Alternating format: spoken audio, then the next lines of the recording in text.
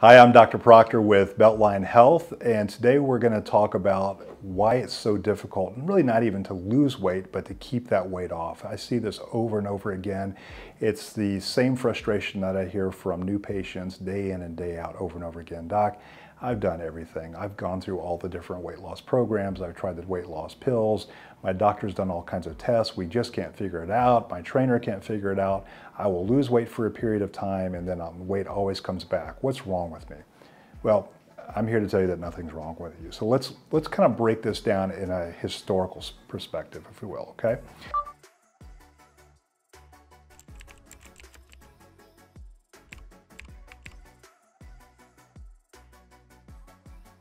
First of all, you have to understand that fat tissue, well, it's called adipose tissue, is a necessary organ, all right? Every living animal out there has a layer of fat on them. Why do we have it? It is our backup fuel source.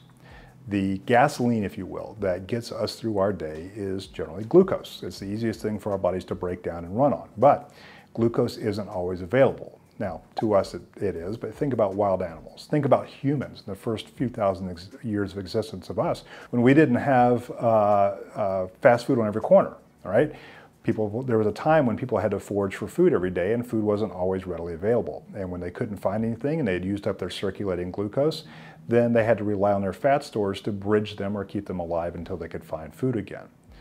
So our brains, which went through their formal processing and programming thousands and thousands of years ago, learned that if we could add more fat tissue, that would be a survival advantage. The more fat you have on you, the longer you could survive in the absence of food. So our brains and our bodies became very efficient at taking in excess calories and creating more fat stores. What's the problem with that? Well, you take that construct and now you put it in 2021 when we do have fast food on every corner. We have Georgia sweet tea and soft drinks and all these different donut stores and delivery food pizza and all these kind of things, right? Almost every day we consume more calories than our bodies actually need. We're taking these excess calories and we're creating more fat. The problem with that is that every time you've added fat throughout your life, your brain will recalibrate that as your new normal. What does that mean? Our brains keep us alive by managing normals. If I drew your electrolytes today, drew your blood to check your electrolytes, I know pretty close to what those numbers would be. I also know that if I check them a year from now, they're going to be the same amount because your brain needs all your electrolytes to be within a certain narrow range to keep you alive. If you donated blood today, we would decrease your circulating red blood cell level, but then if I rechecked you in a week or so, you're going to be right back where you started. And there's nothing you could do to prevent that. Nobody would ever say, well, you know what, you didn't have the willpower to keep your hemoglobin down.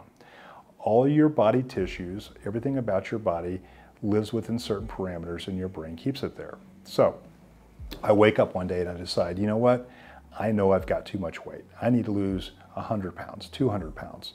I'm going to go to whatever commercially available diet out there. I'm going to do what my neighbor says I should do or my doctor says I should do, and I'm going to try to lose some weight.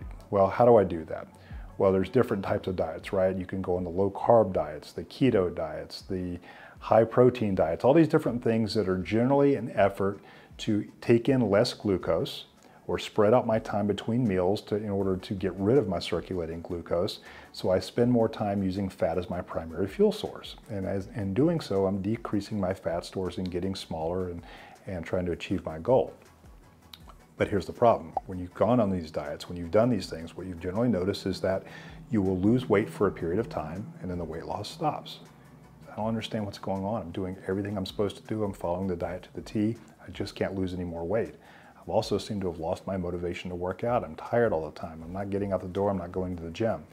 A couple of physiologic processes have occurred here. You see, it doesn't matter if you start off with 2% body fat or 50% body fat. Your brain will only allow you to use a certain percentage of your fat stores, and then it'll try to conserve it, which is why you will lose weight for a period of time. Then your brain will slow your metabolism to the point where you're not going to lose any more fat. You're going to stop right there. You'll notice also at that same time, this is when the diet just got really hard. I'm hungry all the time. I go to sleep hungry. I wake up hungry. I'm eating things I know I shouldn't eat because I'm so hungry all the time. I'm quote unquote falling off of my diet. What's happened also is not only has your metabolism slowed, your hunger hormones have been elevated to the roof, and they will remain in this elevated state for weeks to months until you've put that weight back on. There's really nothing that can be done about that. People will say, you know, I still eat healthy, but I can't seem to lose any weight. It's not about food volume, it's not about the types of food you're eating or anything. Your weight's going to be maintained by your body because that's your body's job. So where then does bariatric surgery come in? Well, that's a whole nother video that we'll talk about, but bariatric surgery actually will create a metabolic shift in your body where it will decrease your resting weight, or how much weight your brain thinks you should be carrying around. That's really the only way we know of creating that change, that physiologic shift in how much fat your brain thinks you should have, is through bariatric surgery. So tune into our video where I talk a little bit more about that. Thanks for joining us. Be sure to subscribe to our channel.